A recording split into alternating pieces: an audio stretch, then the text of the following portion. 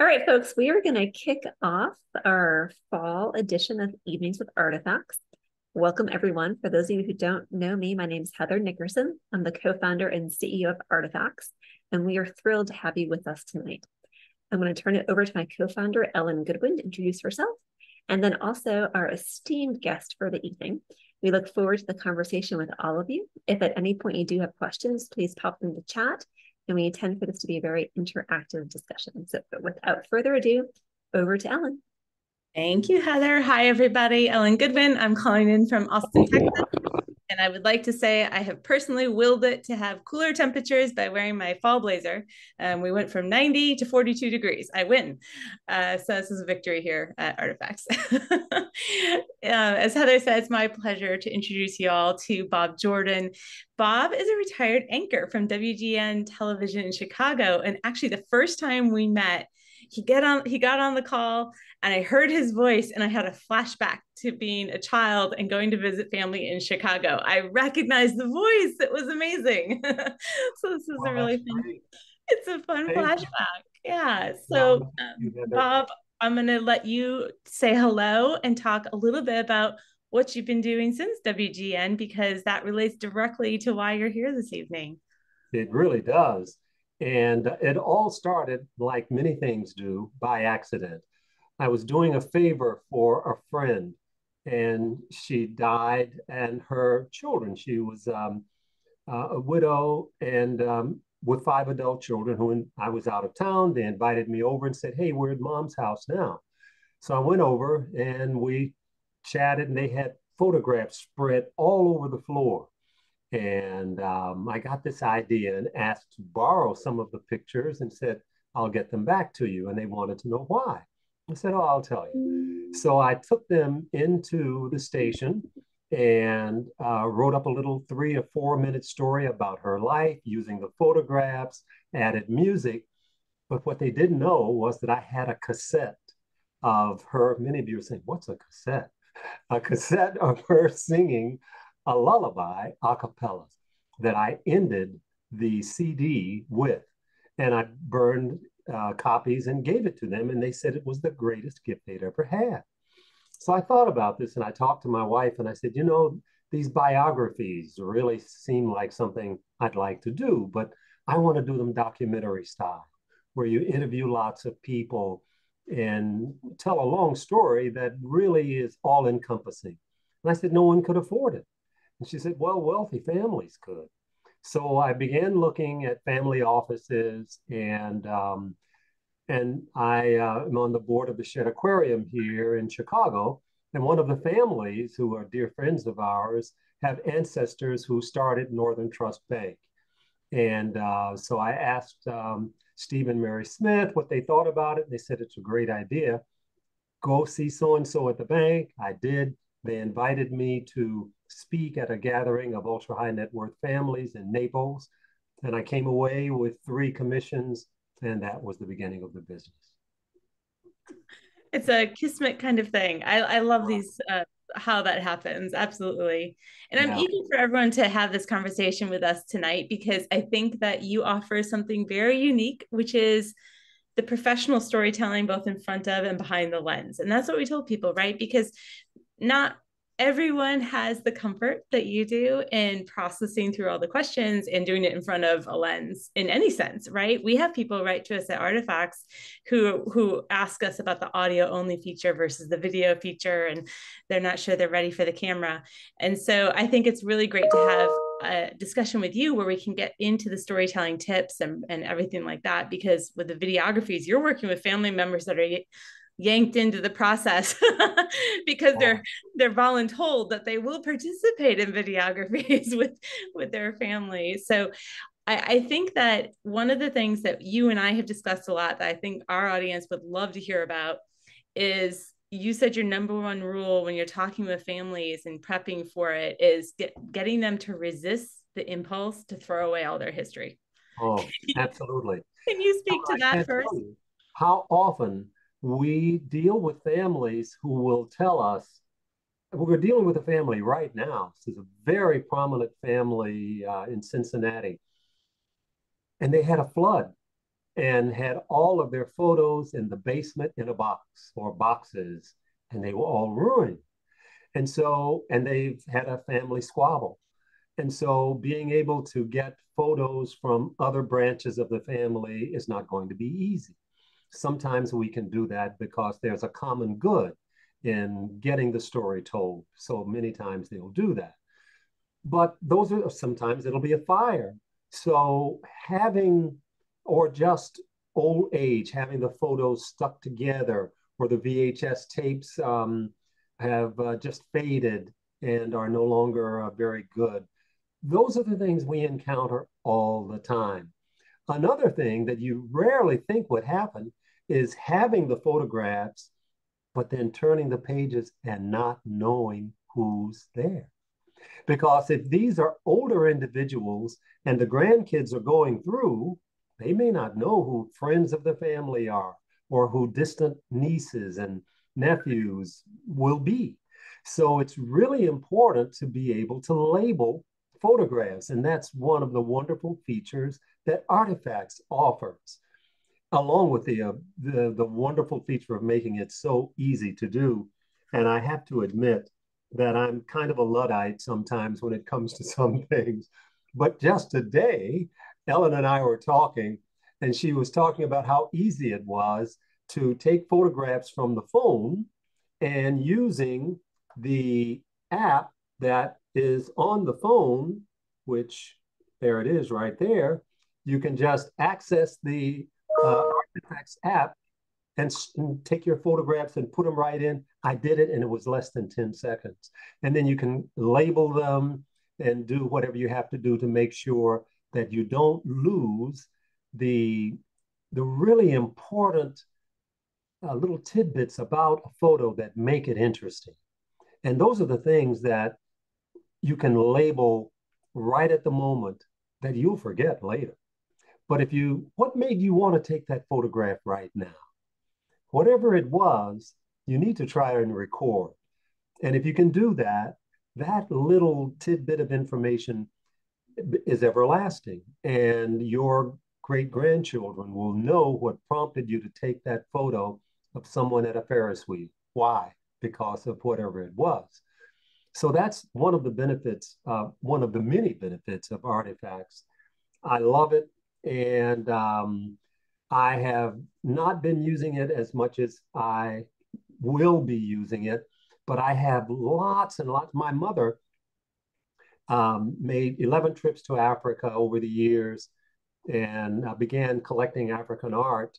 She used to joke that she and Rockefeller were the only people who were collecting African art in the 40s. Well, she, as it turns out, had some museum quality pieces that my brother and I now share. And so, I've begun to store them and have the information in Artifacts that I can put private. But it also helps with provenance at some point if we decided to sell, which of course we won't, but we also have other art that we may. Or when I pass it on to my daughter, it'll help her have a better understanding of what it is that we have. And it just helps with the provenance of the pieces. And so when you have it insured and knowing the stories behind the pieces is also something else we'll get to, I hope, a bit later. Oh, yes, we absolutely will. But you're right. You started on the photographs and being how powerful they are in the hands of the storyteller, the person that took the photo or participated in it. So you can't really just throw a photo of them on your lap and say, hey, Mr. Videographer, go for it. It's just not going to happen. You need, right. You need a little more context than that. No, that's fabulous. And I bet I have 5,000 photos on here. And now it's drudgery to have to go through and find those gems that are here. So now that I have promised myself that I will be more diligent about uploading specific photos into Artifacts so easily, I'm going to do that. And I'll be less likely to, then I can still store the others on my iPhone, but I know, the best ones there with the anecdotes surrounding them also tied into the photos. And this is not a paid advertisement, folks. I didn't tell him to say these things. It's So just very good luck on my part. it's so No, true, though. I love you it. also, this happens to be, you stepped on a beautiful topic in what you just said. This happens to be Estate Planning Awareness Week. Oh, And you talked about being the preparedness aspect of why you're telling the stories and why you're capturing the stories and why you work with families to do so. The family stories are a part of being prepared in life because you never know when it's right. going to be too late to ask those questions. You've told me some really great stories about this. I would love if you would talk about that part of your work and where you discover families are meeting some resistance and getting the stories out there and how you keep them moving forward, Sure. because that's an important part of preparedness as well. Well, it's very personal for me. When I had my first video camera, I was living in Chicago at the time and went home to Atlanta to visit my parents. And my mother was taking me through the house, telling me about some of the pieces that she had collected. And she's telling little stories and tidbits behind some of the pieces she'd collected all over the continent of Africa. My father walked in, and I just looked around and said, "Hey, Dad." I didn't even turn the camera around to get him on it. I just, hey, thinking I'll get him later. He left, went back out to a meeting. So I missed him that night. The next night, something happened. So I didn't get him that trip, thinking I'll get him the next trip. My father died of a heart attack early in life. So I never got him on video. And he took to his grave the, the answers to thousands of questions that I have for him. So I tell people, one of the great things about a cell phone is the ability to ask questions and do that if you can to the oldest living member of your family. Find that person. And once you have them sit down, ask them, what can you tell me about your grandparents? Because most of us know our grandparents. So now you're back three more generations with the oldest living person in your family. So think about how much information he or she is able to share. So you get that, and you've got it in the can, as we call it. So you can breathe a little easier knowing that you have that. So if later you decide to do something more formal in putting together a family video or something along those lines, you can then do that. You can save that video, protect it so that you can use it at a later date. But you have that person then, and you have really valuable video. So I urge people to do that whenever they can, and then come back and get mom and dad if you can, because just once you start, it really gets the ball rolling. And a lot of times people will say, dad was kind of grumpy. He didn't like talking about family history or whatever. Ask him questions like, how did you meet mom? And then ask mom, how did you meet dad? You rarely get the same answer from both parents, by the way. And get them started with that. And then they warm up and they begin to want to talk. They're thinking about those days. And then you can generally get them talking about their childhoods and what did you like doing when you were growing up? What was it like? Did you like sports? Who taught you how to swim? Who taught you how to catch? Those sorts of things. Questions like that get their minds rolling. I do. And I think, Bob, that's one of the things that we love at Artifacts is doing the same with objects. And recently I was at an event and I actually brought with me my mother's bright red coat. And it was this full length. She went to school in Chicago University, bright, long wool red coat, super bright. And I grabbed it out of my parents' closet because my father spotted it. And he said, "Oh, you need to artifact that, which was really funny to hear from him. So I bring it downstairs and my mother sees it and she just lights up. She's like, oh, my red coat, where was it? For the last 45 years. I've never seen her wear this. Right. But it elicited this story if I was in college and your dad could spot me across campus. And but I think you're right. One trigger and you start that ball rolling. Yes. Another, so you transition beautifully into some of your story sharing tips, one of which is finding those very simple questions that for that person will work. The how did you meet type of question. The second point that you brought up with me the other day was being ready to shine a light on the ghosts of the past. Can you tell our audience what you mean by this? Because I thought it was very well put. Yes. We call it the ghosts and the shadows. They're in all of our lives. And we know that they are there. Sometimes we try to forget them. But the shadows are things in our lives that if we shine a light on them, they can go away. But the ghosts are the memories sometimes in our lives that without us shining a light on them, they can become scary. So we need to address both the ghosts and the shadows. And by looking at those and discussing them, it really puts a light on them. And the ghosts are no longer so scary once you bring them out and begin to talk about them, whatever it was.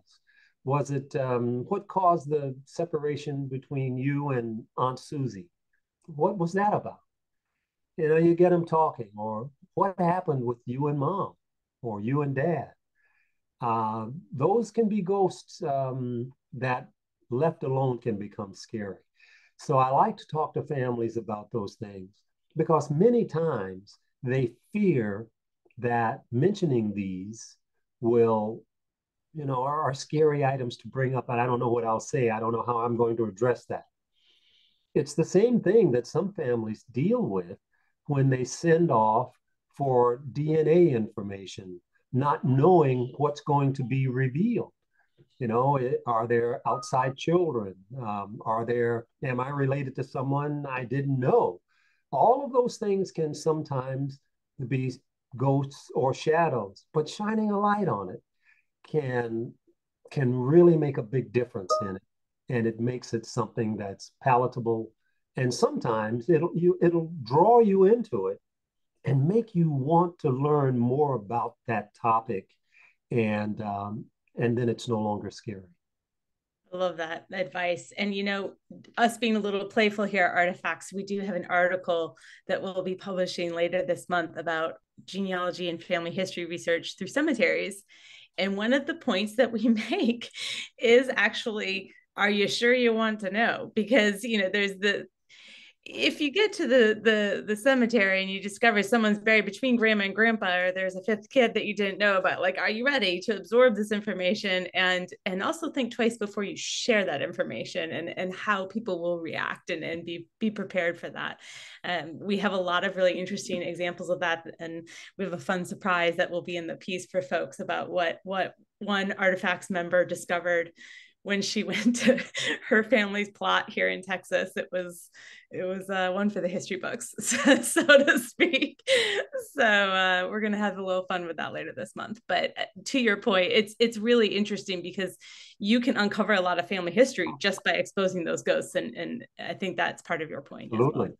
And also, I might add, cemeteries are great places to learn a lot of information. If you can go back in some of the old Catholic cemeteries, for instance, you can find the cherubs and the angels, and the statuary in these cemeteries is just marvelous. And much of it is symbolic and has meaning. And whether there's a knob on top here or an acorn here, or they all have symbolic meanings. And I used to know a lot of it, I've forgotten, but yeah, when you go through, you can find a lot of wonderful information. And when you travel, if you get a chance to go to older European cities, like the cemetery in Paris is known for being just a great tourist spot. People go through just to marvel at many of the wonderful, well-known people who are buried there and look at the types of headstones and that sort of thing. Here in Chicago, we have Graceland Cemetery, where most of the people there, we have streets named after many of the people who were buried there in that cemetery. And there are all kinds of examples of, just wonderful kinds of information there. It's a Yeah, great that's cemetery to go through. Yeah, and Legacy Tree Genealogist, it's a company that we'll reference in our cemetery piece because today they published a piece talking about symbolism on Yeah. tombstones and grave Oh, did markers. they? It's a beautiful synergy with the piece that we offered. So we'll make sure we're including that link in our Yeah. story as well. When you've done some family videographies, have you often had done the genealogy, or even cemetery is a very specific example of research, but how often does the storytelling involve the genealogy aspect, or is it more referenced in the context of here's a photo of that person, or here's where the family originated from? How much of the story sharing aspect is around that? Well, our videos are 90 minutes, so they're like movies, and we break them up into chapters.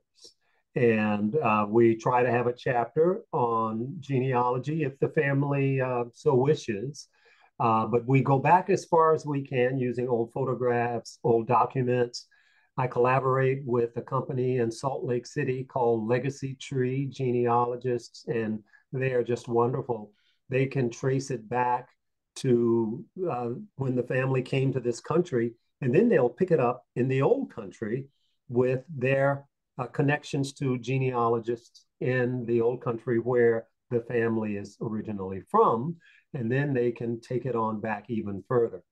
In the case of Black families, it goes back to generally to slavery, and then you hit a wall because the information stops.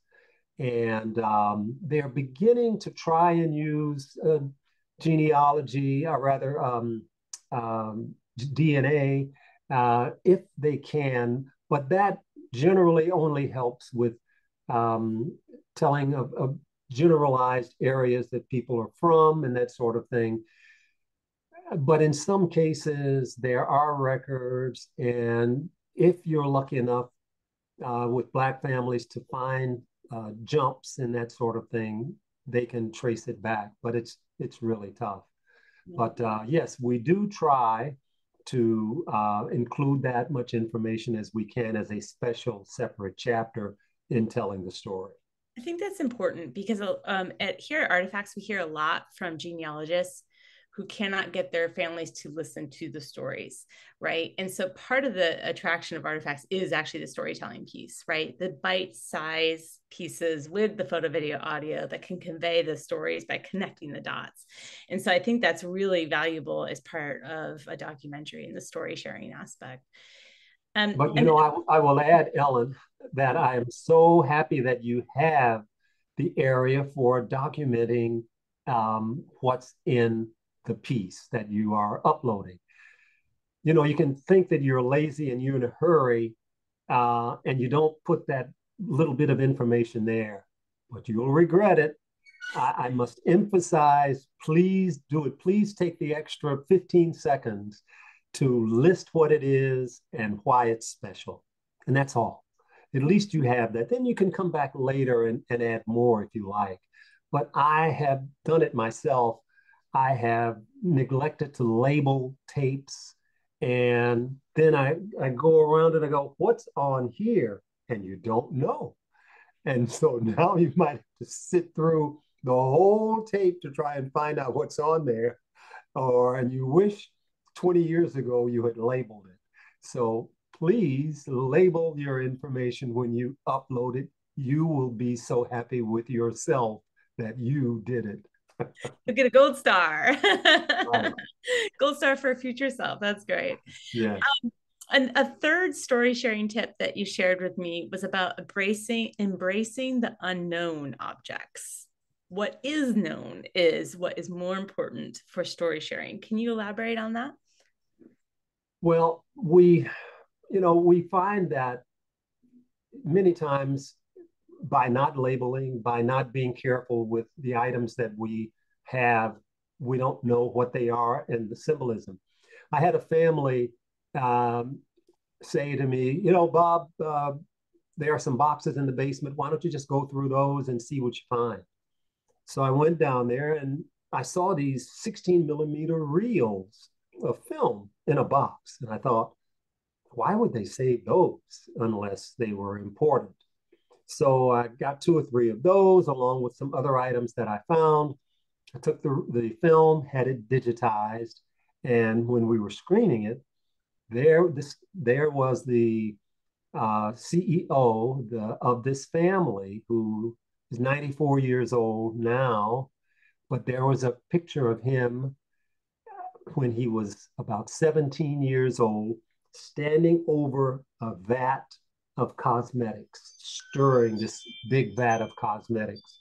They had forgotten it was there, but it was taken in the 20s or 30s, and someone came in with a film camera. They had forgotten they had it, they threw it in a box. So a lot of the unknown can really be very, very valuable, but it goes back to it wasn't labeled and they lost, you know, what it was. And many times these are the pieces that get thrown out because my wife, who's a librarian and is very neat and tidy, over the years has come through my office, as you can see how I am. I'm just this far away from being a hoarder. And Sharon, bless her heart, has come through my things. And later I'll say, hey, Sharon, do you know what's happened to my so and so? And she'll, no, don't know. But I can guess that she and my daughter Karen probably did a little house cleaning. That's good, but check with people first because you never know what can be really important and meaningful to people. It's the unknown items which sometimes are really, really important. And talk with each other, find out because chances are you kept it for a reason. Mm-hmm. And or your mom kept it for a reason. And you need to know why. And so why did she have a rolling pin collection? Why did she collect, paper frogs? Why? Ask. And because when you ask, there's generally a story that goes along with it.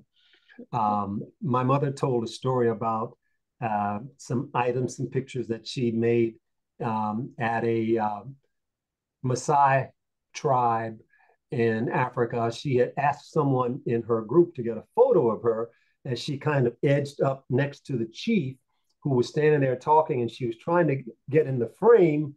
And one of his wives, who was sitting there making these bricks of urine and cow dung, that's what they were made out of, just got a handful of it and threw it at Mama, who was getting her out of the way from standing next to the chief. And so she tells that story about being shushed out of the way by urine and cow dung. Now, I don't know of anyone else who's had anything like that happen, but those are the stories that sometimes can happen that add a little bit of zest to why the person collected what it was that they did. We fully agree, Bob. The stories are so important. Right. So for our members who may have a lot of stuff and a lot of stories, and maybe they're feeling overwhelmed about where to start, do you have any tips on where, if you're faced with, like the study that you have, bookshelves full of memories and things, where do you start? Where would you like to start when working with a family? Where do you kind of point them in the right direction to get going? I really don't know. That's a tough one. There are companies that can help you with that.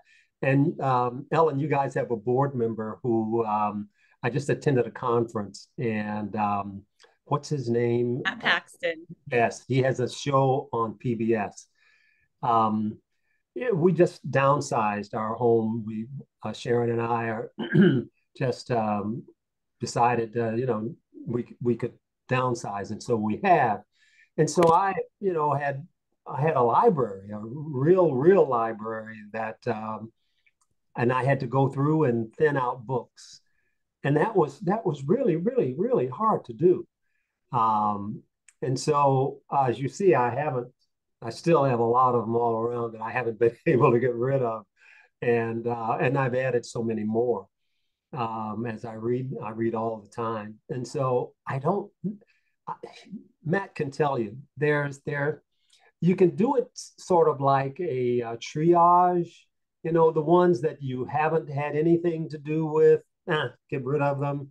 The ones that you might pick up now and then and you want to pass on to someone else, maybe. Although, and so maybe you can have a way of selecting it that way. It's just very hard to do, I think.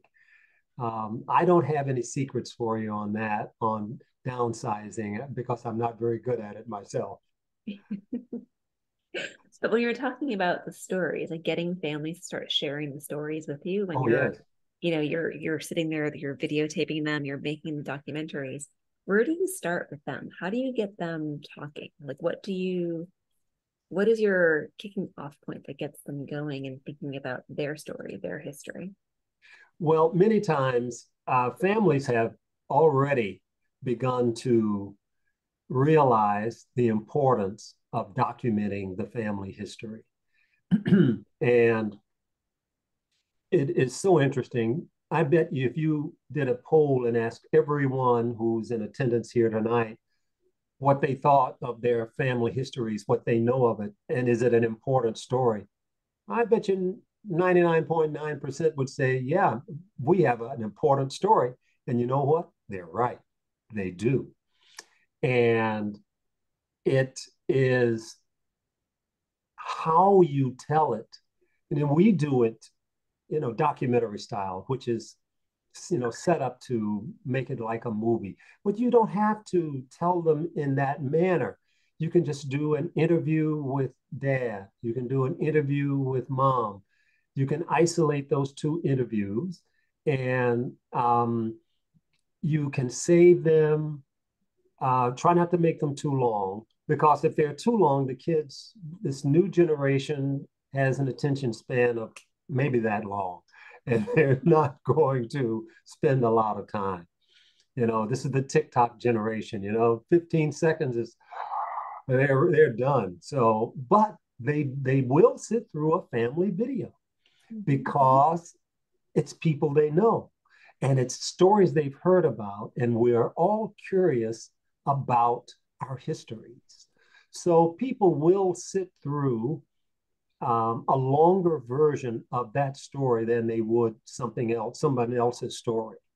So getting them interested in it really, Heather, is asking them questions about their childhood. What is it that you know about grandma that you could tell me that I don't know?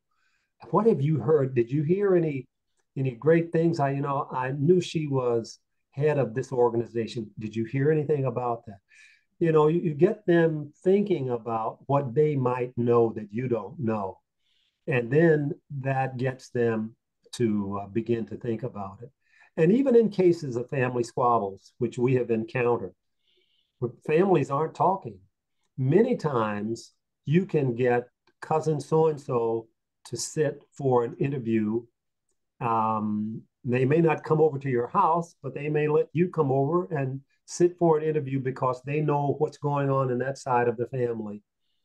And don't try to take sides in the interview. Let them tell what it is they think, if necessary, happened.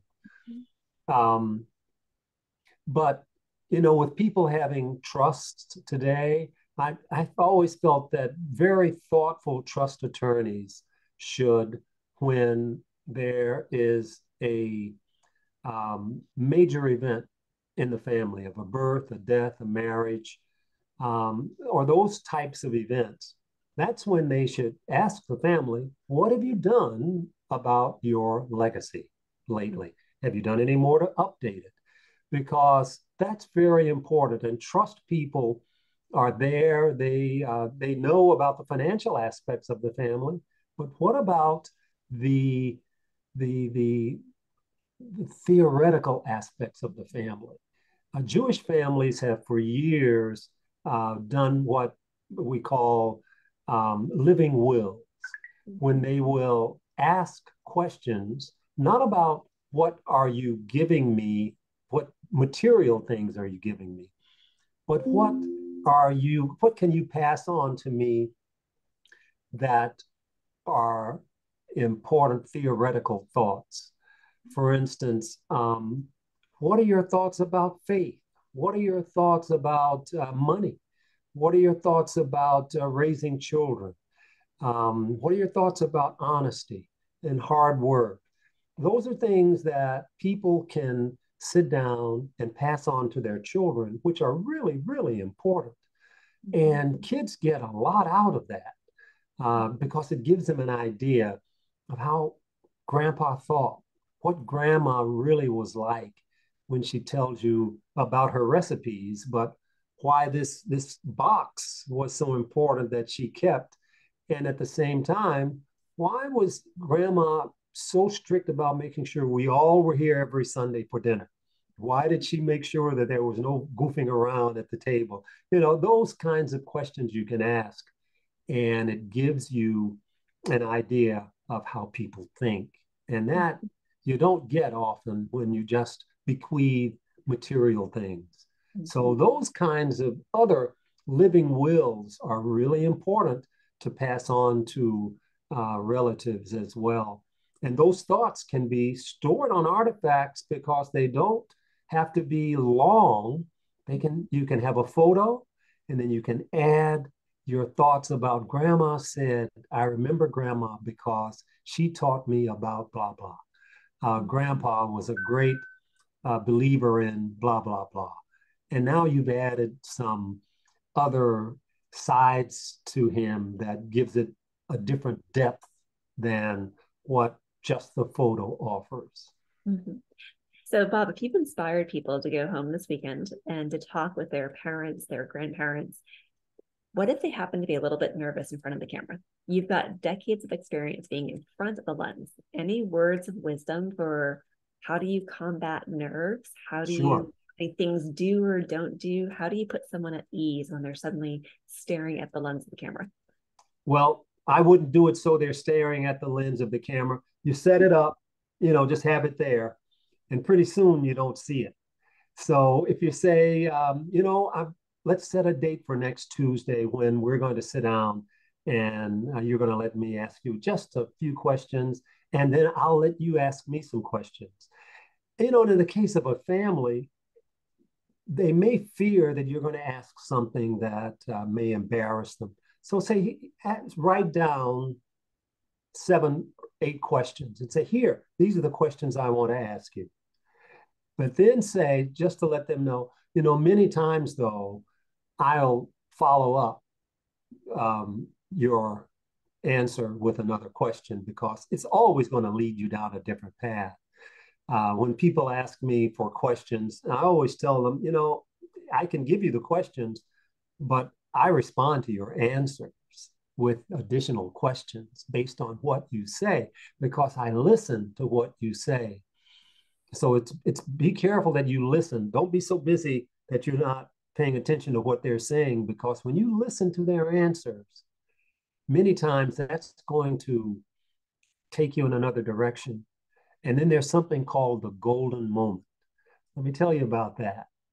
When you get into this conversation and you ask them something that's really important, and you can sense that they are telling you something that they feel is important, and they'll get to the end. Don't just jump right in with another question. Let that little silence, that awkward silence, and then they'll say something else. That's the golden moment when they've gotten to the end of what they were saying. Then they'll say something else. And when they say that something else, that's the nugget. That's the best part that you were waiting on. It's usually a summation of all of their thoughts. So wait for that golden moment when you ask a question and give them a chance to answer. Um, but as I was getting, you can put the camera back there over your shoulder on a tripod or something. Just have it, Grandpa's not on. Let's just sit here, talk about something else, and say, I'm going to turn it on now after you've been sitting there for 5 minutes. Then say, you know what, that was really good. What you just said was really good. Can you say that again? I'm going to turn the camera on.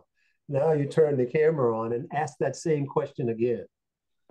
And so they'll say it. Now they're off and rolling. And you've got them because now they know it doesn't hurt. And and so they'll start talking. And then you can just, go about it easily and listen though. Listen. Don't get so busy that you're not paying attention. If you listen, they're going to tell you where to go next with your questions. And if you have an aim that you're going for, yeah, you can have that in the back of the mind. But listen, did you get a good answer? Because they may not have given it to you. You can say, well, but what about so and so? So you've asked it again. And then maybe this is the time they'll tell you, well, what really happened? And okay, without being too confrontational, you don't want to do that because you've lost them then. I used to watch, I've always seen some TV reporters go out trying to get them hard nosed. Nah, no. So that I've was had great I've had great interviews. I've interviewed presidents, I've interviewed royalty over the years, and I always get the great interviews by being friendly and affable and understanding that they're talking to you as a friend and you're listening to them. And that's, and a family member especially, they'll get it. So either they'll tell you everything. They'll tell you where they keep the sack of gold, and it's not under the tree. It's over there under the other part. Bob, your story there and your golden nugget reminded me recently. I was meeting with someone who does grief counseling and works on end of life preparations. And he told me that the silence, waiting for the silence, letting them make eye contact again when they're going through a really emotional, grief-stricken story, waiting for them to re-engage and make the eye contact. Right. And never breaking a physical contact boundary, not necessarily putting your hand on the shoulder or arm or whatever to comfort, and not breaking that kind of bubble of protection that they're in the moment. And he brought this to my attention because, often with artifacting, we'll do concierge artifacting and help people artifact, and sometimes it is after a loss. And I said to him, getting to the stories that they want to share and letting them have the emotional space they need to share them, that's a learning process, right? Heather and I are not grief counselors.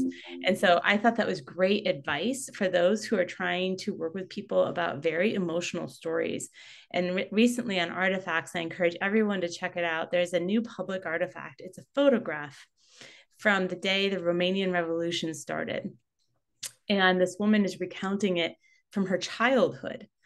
And it's a very emotional, descriptive telling. And I think that there's a lot of folks, with it being Family History Month, who are reflecting on their family history, their family heritage, and there's those emotional pieces.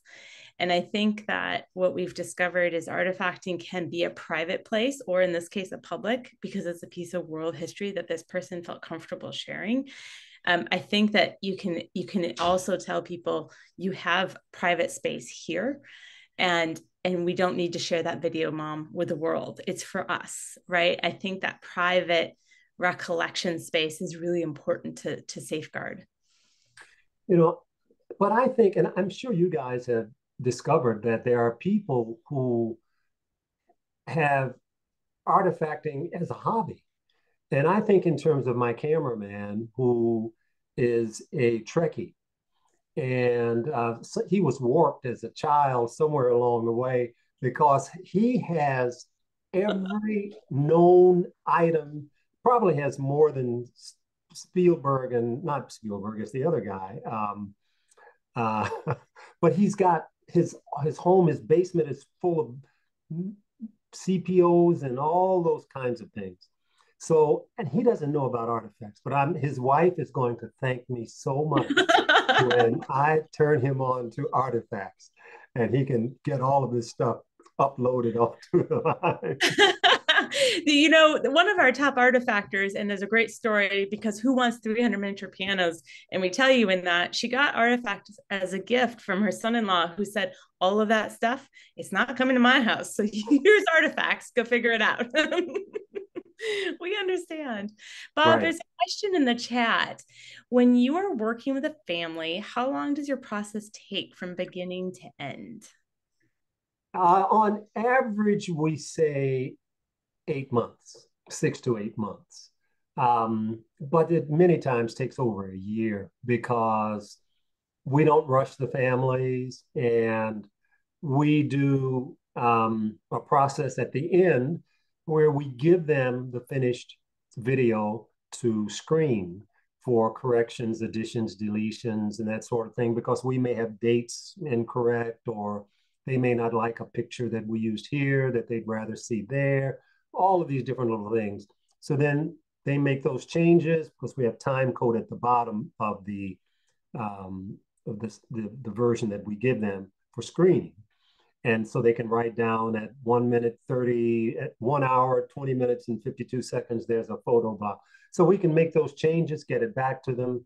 And if they still have more changes, we do it until they're 100% satisfied. So many times it can take 8 months, it can take 6 months, but we've had them go longer than a year when I know they travel and call and say, you know what, we were set up to do this interview, but can we push it back? And it's fine with us. It's just throws it later for them. And so but it takes me about a month to 5 weeks to write one. And then I do a rewrite. And then it takes the crew, if we are on just a really fast one, they may be able to edit in about 2, maybe 3 months. So that's working a lot. It's working fast because we use gear where the editing phase we have. I don't know if you've ever seen edits where we may have 5 or 10 different lines of editing code. Of one is a narration, one is they're in layers of material that is being edited together. One would be the soundtrack, another would be the A roll, another would be my narration. So all of these are layers, and so it helps them to go in and because we use the best in editing gear and 4K cameras and so forth. So they're broadcast quality movies when we finish with them, and the families love them. We're trying to figure out a way to do some that are not as costly, because I would like to become the McDonald's of family biographies, but we're not going to be able to do that. Not on the level that we do them. And so we have to, ours are just handmade, and they, to get a handmade suit, there's a lot that's involved in that. So, that's, they are, and they're done like you would see a Hollywood movie done. And but they're really.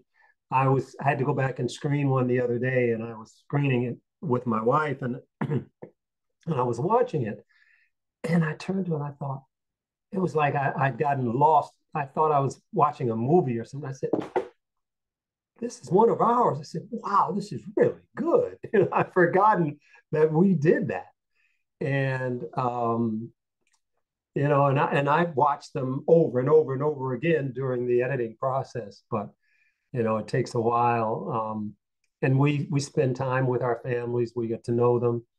I had a family that suffered an awful tragedy back in the 90s. 12 members of the family died in an airplane crash.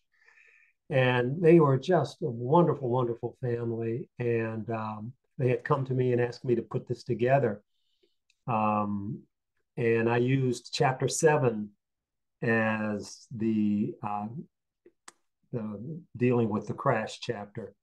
And I can remember sitting there writing, and tears were streaming down my face. And I was writing, and I had gotten to know them that well. And it was an amazing story. They were really such wonderful people. And so you get to know families one on one. They tell us their secrets, and we stress confidentiality with them. We don't even use their names. When we get a family, we give them a nickname, and we don't even use their names. Even in our correspondence with me and the crew and that sort of thing. So, and today we use drones and all kinds of, you don't have to use helicopters, and um, so it's, they're so much fun to do. And I'm doing it for my daughter and her husband. They are journalists. My daughter is the weekend anchor here in Chicago, and her husband, she's on the ABC station, he's on the NBC station. And so we we get their grandkids. My wife just walked in after taking their children home, so that they have the kids have dinner with us. I pick them up from school, help them with homework, and and we get them back home. So I'm building this company for them because television news is changing so much. And I don't want to get off the subject. That's for another Like another that might night. be a We'll whole get on other that. one. But you're building a legacy for them, and you're Right. recording theirs. I love it. Bob, this has been such a pleasure having you here this evening. It's humbling that you said yes. We love all of your story sharing tips and experiences. I think we could also do a whole segment on your favorite interviews. I was very tempted to take that path tonight, but it might take Well, us too far afield. I love what you and Heather are doing. I'm telling you, I predict that you think Facebook is big, you think Twitter is big, you guys are going to squash them all.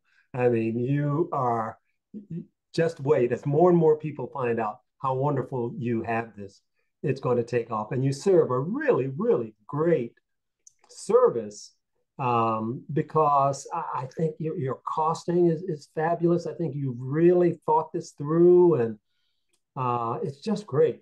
And people who do this, I think, love it, and are going to do it more and more. And you're helping people. You're helping people preserve their histories. Wow, that's wonderful. And it's our So pleasure. congratulations. Hats off to you guys. Thank you so much. Heather, do you want to take it away for the evening and give everyone a preview for next week? Can't hear you. It turns out I was still on mute. So final tip of the evening, unmute yourself before you turn on the camera. With that, thank you all for joining us tonight. It's been a pleasure.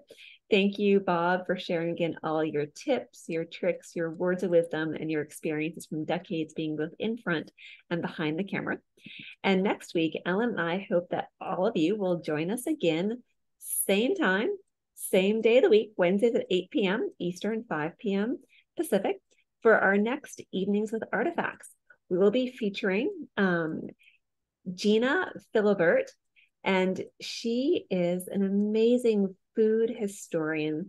She focuses on family history, women's history, and she'll be discussing the ins and outs of how she researches these themes and help families document their history and their story through the recipes of their lives.